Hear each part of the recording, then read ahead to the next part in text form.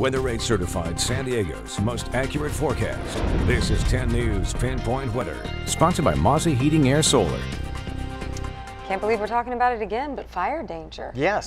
In December. Yep, Santa Ana winds actually peak during December, but the problem we're having this time is because we've had no significant rainfall. So that's what's different than what we're normally dealing with this time of the year. But let's take a minute to appreciate the sunset right now outside in downtown San Diego. Looks pretty nice, 62 degrees, humidity at 72%, winds come from the south-southwest on the coast, but very different for other parts of the county, dropping down tonight to 51 degrees on the coast, 48 for our inland valleys, with those Santa Ana winds up to 25 miles per hour for our inland valleys, up to 20 miles per hour for our mountains, dropping down to a chilly 39 degrees tonight and 44 for our deserts. Tomorrow, plenty of sunshine around the county, a high of 71 degrees on the coast under mostly sunny skies, 71 also for our inland valleys with those gusty winds, 49 for our mountains and 68 degrees for our desert. So we have that red flag warning already in place, taking us through Thursday evening. Those winds coming from the east-northeast, 20 to 30 miles per hour for our sustained winds. We could see gusts up to 55 miles per hour, humidity down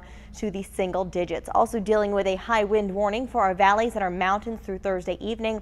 Gusts up to 65 miles per hour. Some isolated areas could see gusts 65 to 80 miles per hour by the time we're done with this week. Our wind gust futurecast, we're going to see gusts peaking by 1 a.m. 36 mile per hour gusts in Campo, 17 in Alpine, 25 in Ramona, 15 in Escondido. If you do have any holiday decorations or patio furniture outside, you may want to secure those because those gusts will continue to go up as we head further into the evening, and then even 12 hours from that by 1 p.m. tomorrow, still dealing with gusts at 30 miles per hour in Campo, 29 miles per hour in Ramona, so certainly going to be very windy for the rest of the week. Our yearly rainfall also an issue because we have not had any significant rainfall. We're so dry, and that's why we're going to see that increase in fire danger. Your 10 News Pinpoint 70 forecast, 71 on the coast. Tomorrow will be near 80 by Saturday.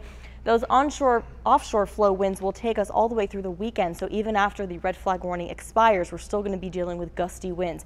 71 degrees tomorrow and windy for our inland valleys. Your overnight lows through the week are in the upper 40s and 50s.